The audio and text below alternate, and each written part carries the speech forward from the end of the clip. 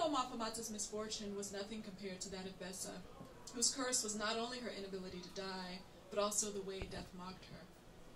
Before Bessa was born, Omanyapu, old, bitter, widowed, was living only 2 houses down from Kati, Bessa's pregnant mother. Omanyapu had a pudgy orange cat whom she beat regularly to numb her loneliness. The village elders warned Omanyapu of what the spirits had told them about beating cats, but she disregarded them.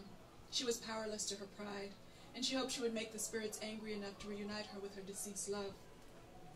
When Kano, Charlie the fisherman's slave, knocked on Omanyapu's door to deliver her the fish that her nets had caught, the pudgy cat stared hoggishly at the tin bucket.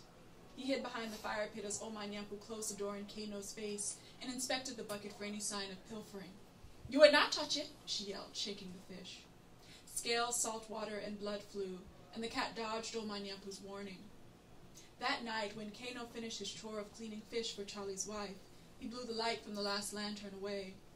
The whistle his compressed lips made married the pungent smell of fish and journeyed through the village circle to Omanyapu's house, awakening the cat. The cat arose from the corner where he had been lying and probed the room. Omanyapu's leg twitched, and she snored expletives into the night. Alarmed, the cat positioned himself to run in the event that she leaped from her sleep to beat him with the redwood handle of the porch broom, but she remained in abysmal slumber.